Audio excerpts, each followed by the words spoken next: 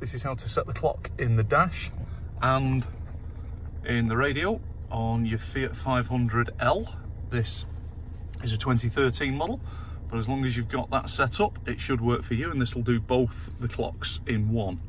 So as you can see, we've got these buttons at the bottom. We're just going to use the settings button, and then clock, set time, and it's simply up and down, add an hour, take an hour off, and then up for the tens of minutes, down for the tens of minutes, and then same again, you get the idea, up and down for the minute. If you want to change it from AM to PM, just tap whichever one you want, 12 to 24 hour, and then once you're done, tap done.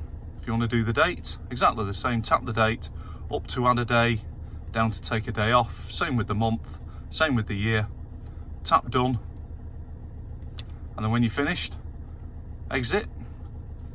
That's been set, and that's been set. That's all there is to it. Thanks for watching, like and subscribe.